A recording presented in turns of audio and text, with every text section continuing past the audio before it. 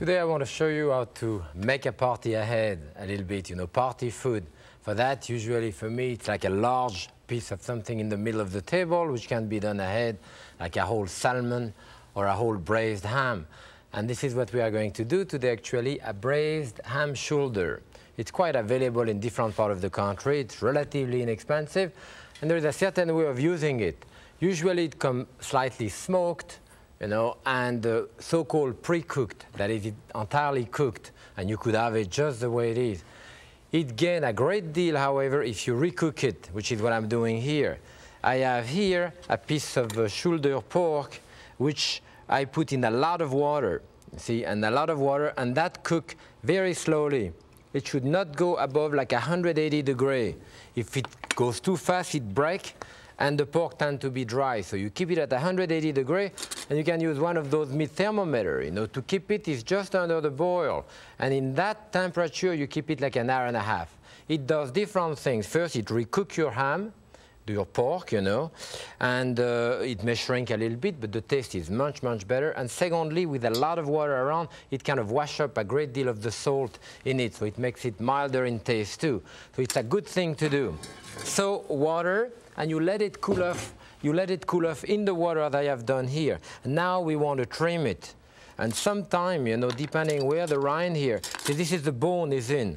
I remove that rind from the top, and sometime, I put it back on top of it, coring it like this. But I know a lot of people tend to avoid, the skin, so you can remove it or put it back. But one way or the other, between the layer of skin on top and the meat, there is a large layer of fat, the top fat, and that you want to remove. So I cut right from here to the meat, That will improve not only the taste of it, but of course, most of the fat is in, a great deal of the fat really is in the surface of the skin, and that's what you want to do, remove it. As I say again, when you finish removing this on top, you can put that back. In our case, I think we're going to remove it all together. In addition to that, you see the color of the meat here. It's kind of very leathery and tough.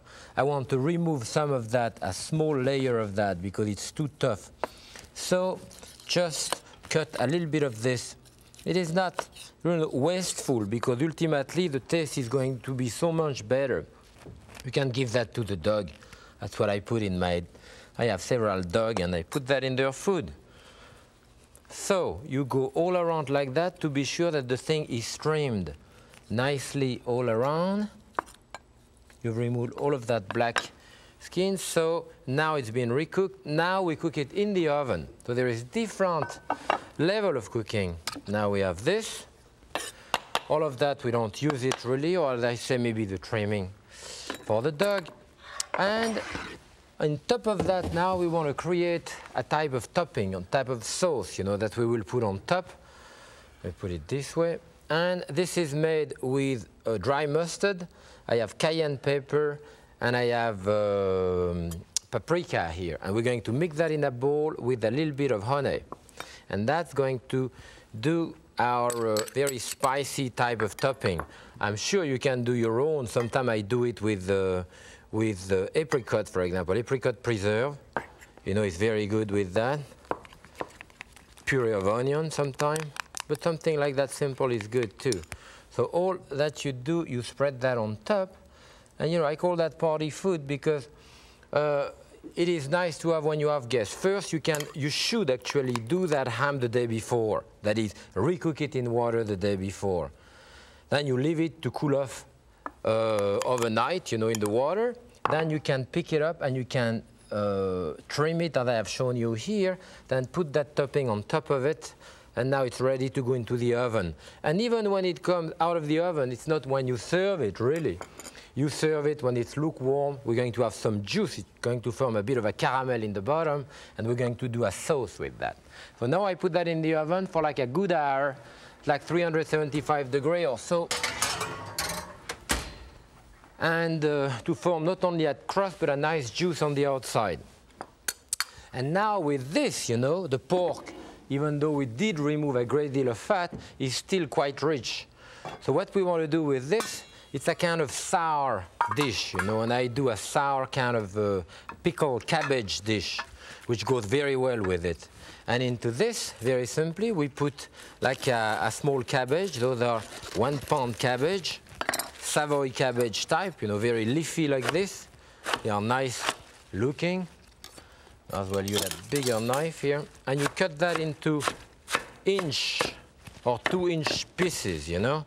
It's going to kind of melt, you know, in there. So we put that into preferably a stainless steel type of pan because of discoloration, you know, you want it to keep a nice color. And into this, we put an onion. Sometimes I put apple in this also, and it's quite good with the apple. But then here we put only onion, cut into 1/2-inch dice or so here. That's it. You know, those are also country dishes. It's done a great deal in Poland, in Germany, you know, that type of thing, sometimes with cumin seed. And here I'm putting just cider, you know, sweet cider. I try to go get my cider, and I make my own cider, and in a farm which are beautiful apple, organic farm, you know, and I press it myself. I like the cider when it's cloudy and fresh. Those are muscat raisins, again, sweetness. Cider vinegar in there. Put a dash of salt, a tiny bit of oil, tablespoon, and that's about it. Sometimes I put a piece of butter. It's not really even necessary. And I put that to cook. This has to come to a strong boil, and will cook like a good 35 minutes so that the juice are reduced. And because of the cider and the sugar in it, it's going to start to caramelize in the bottom of the pan, you know, and give a bit of a color to the onion and the cabbage, so it's quite good. And so that will be served with our ham, you know.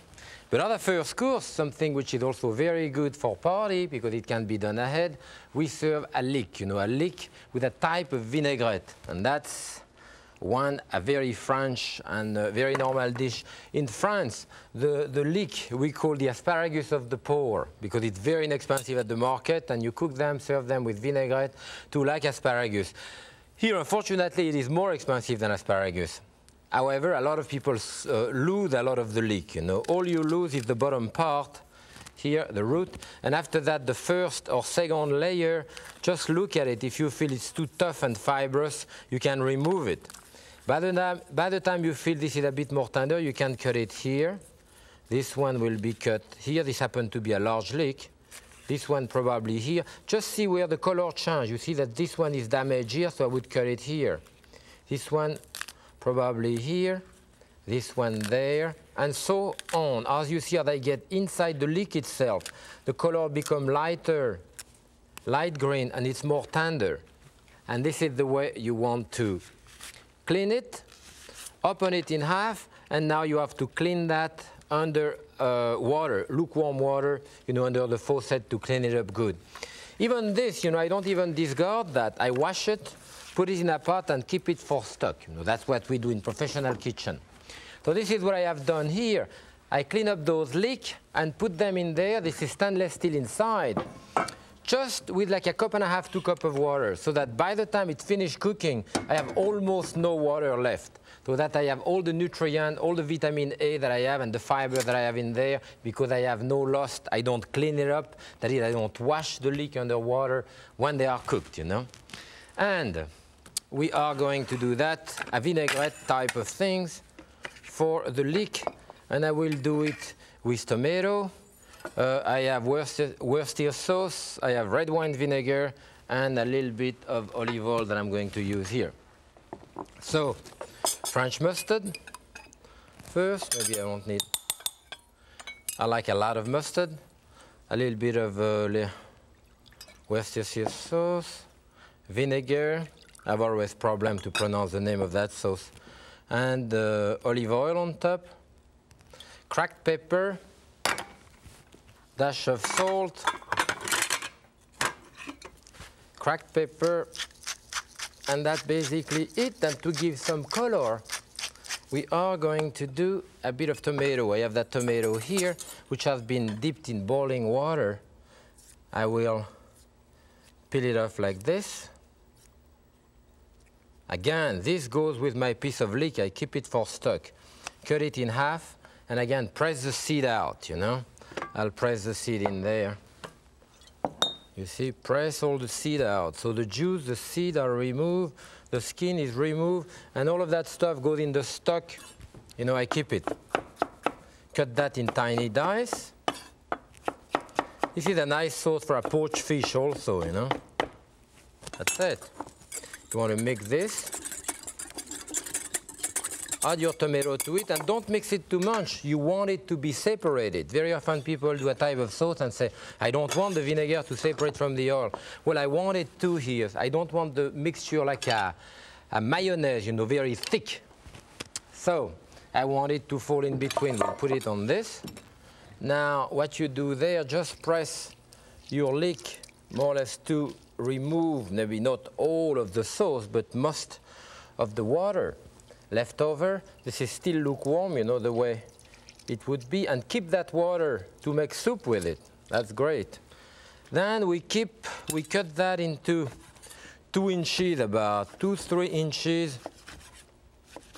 And when I arrange it here, you see, I will arrange some of the lighter green, some of the darker green, some of the darker green here, lighter color, and so forth, so that, you know, the thing is nicely mixed together when you serve.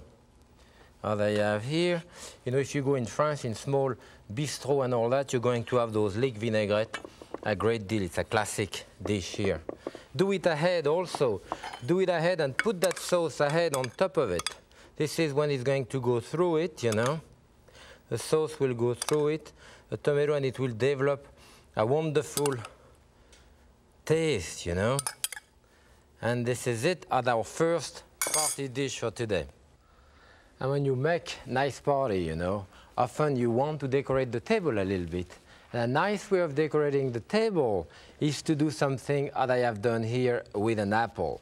Apple swan, which is relatively easy to do. Do it with a green one, yellow one, red one. The hardest part of it, you know, you cut the base, and that base will become the head of the swan. And you just have to carve a head freehand here. This is really the hardest part of it. You know, just imitate the head. Often my swan look like duck, but it's okay. And that's it. You cut this out of it, you see. This is the head, the hardest part. And I'll make even a little hole here. The skin is red to make the eyes, you know. So this is your hardest part that you can eat. Put that on the side. Now you want to do wedge here. And it's just a question of cutting a little wedge and cut another little wedge. And another one. Those are going to be the wing. Of course, you do one of those on each side. I did it 4 here. I think I need glasses. Okay, and you can put them right back on top of it. This way. They fit. Then you turn it to do the same thing on the other side. 1, 2. This is a classic thing, you know, that you teach students in school also. But when my daughter was small, I used to make rabbit. Look at this one, it's broken. Doesn't matter, just put it back. Don't say anything to anyone. Put it there and it's going to work just fine.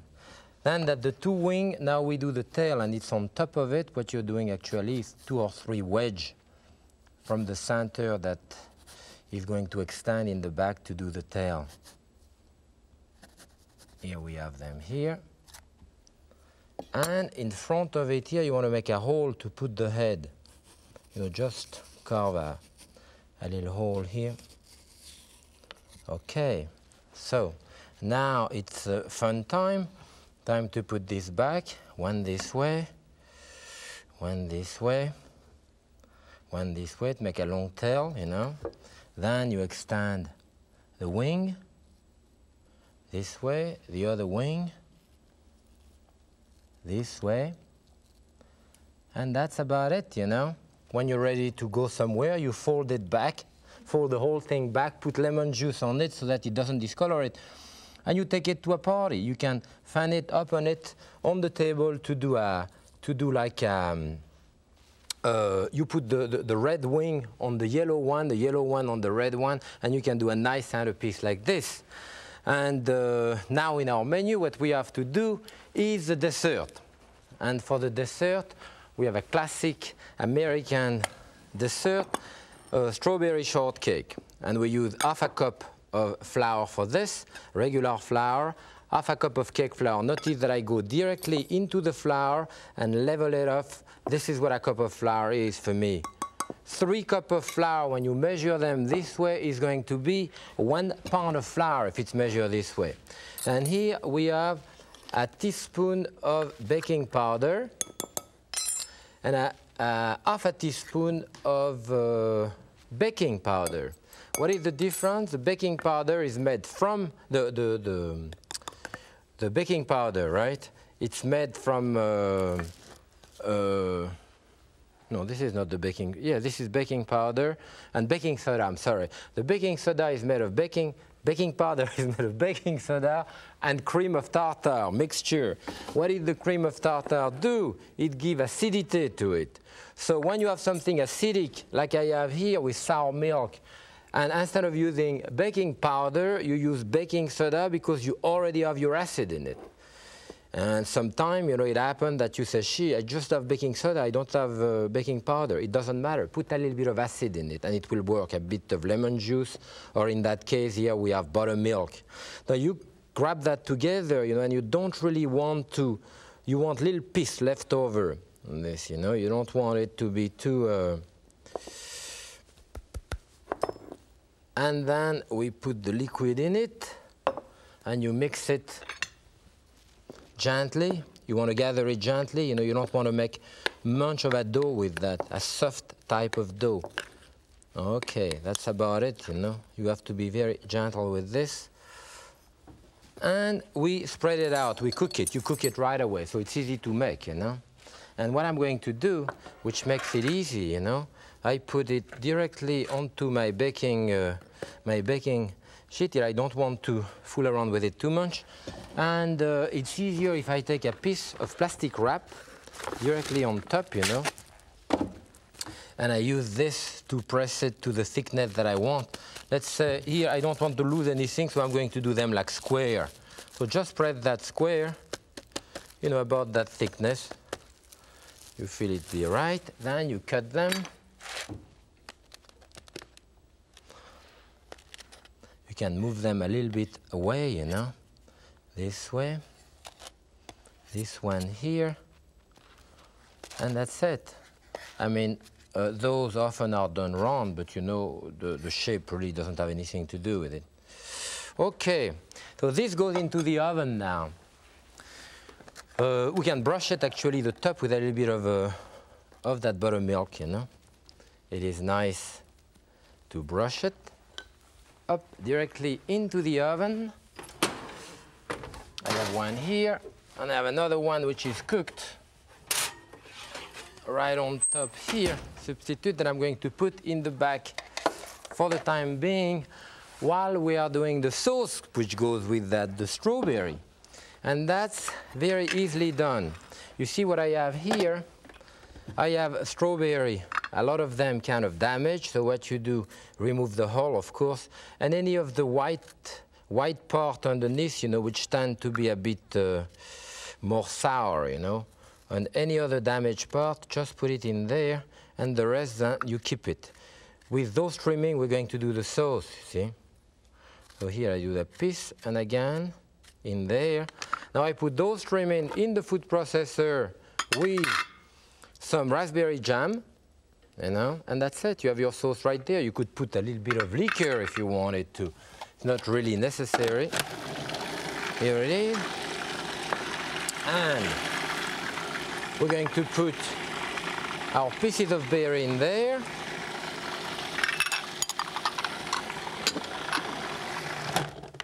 I think it's about enough, just enough to moisten. You know, remember, we do those recipe for 4, so it is not that much. I have enough of a sauce here, really. Here we are. In there. And that can be done ahead, you know, it's great. And now we can assemble it together, you know. It's not, you would not want to assemble it earlier, you know, because it's going to get dry. You know? Or you don't want to soak the, you don't want to get that too soft, you know. So look at this one, is nice. I can cut it open, it's still warm, of course, in the center. I think it's nice and short, you know, this is the way I like it, nice and fluffy. It's good, smells good. There, some of those on top. You know, and around, this is your real classic American dessert, you know, the strawberry shortcake. And when I have guests coming from France, I always serve that to them because it's delicious and because it's American cuisine, you know. A little bit of sour cream or even a bit more of juice on top here. I like it dripping. A bit of the sour cream if you want to splurge with it. Maybe a sprig of mint, you know, if you want a bit of color here or there. And that's it. We have a beautiful dessert here that you assemble at the last moment, remember? And now we are going to do the pork, which I have in the oven. She's finely cooked. Look how beautiful, crystallized it is, you know, dark, with those juice in the bottom. And in the juice, I'm putting a little bit of vinegar and sometimes even a little bit of water, just to melt those solidified juice that I have in the bottom. Remember, there is some sugar, some honey in there, so you have those glazed juice. And on this, you know, you can baste this with it to have nice, shiny, deep, rich color. I want also to show you the cabbage, which now I've reduced, still hot, and I think we're going to arrange this right in there. Cabbage on top. Do like a bed of cabbage. They are nice and very earthy looking. And we can put our rolls, you know, right on top of it with some of the juice on top. You can keep some of the juice to serve separate. Because now, you know, at the table, all you have to do is to cut into this. See a beautiful, juicy color, and it's nice and well cooked. And now the best part of the party is to enjoy the food. This is a great looking roast that you bring to the, it's always like a centerpiece, you know, in the dining room. Put a big thing like that, a big roast, and you can let your guests help themselves. They can slice and all that, it's nice. I know that pork, you know, is high in fat, you know, but remember what we did here. First, we recooked it, which makes it much, much better in taste, which eliminate quite a lot of salt also. Then we remove basically all the visible fat from the top, then glaze it in the oven. And that on terms of your cabbage there, you see the cabbage are very high in fiber, and with the resins in it, the acidity, the sweetness, with the richness of the meat, it's a terrific dish for party, you know, easy and relatively inexpensive. Of course, with that, we have a refreshing leek. Leek is always good in salad like that, or warm in gratin. The juice of the leek makes fantastic soup. And you have that type of tomato oil sauce on top, which makes it also quite special. And with this, we have, of course, the decoration of our swan here, which can always light up a table, you know, a nice salad. And finally, we have our strawberry shortcake here. And the strawberry shortcake, as I said, the dough should be very delicately done so that it's kind of crumble and it's soft. A bit of sour cream on top. If you want to cut down, you can have light type of sour cream or even some yogurt, it's fine, or omit it altogether. But it is going to be very satisfying to your guests, and I'm sure they're going to love it. With that, you know, on a party, we like to serve any type of wine is fine, but this is a dry Tavel wine, which is a rosé from the south of France, very dry, that everyone likes. I hope you are going to like it too. I hope you're going to try my dish. I enjoy making it for you. Happy cooking!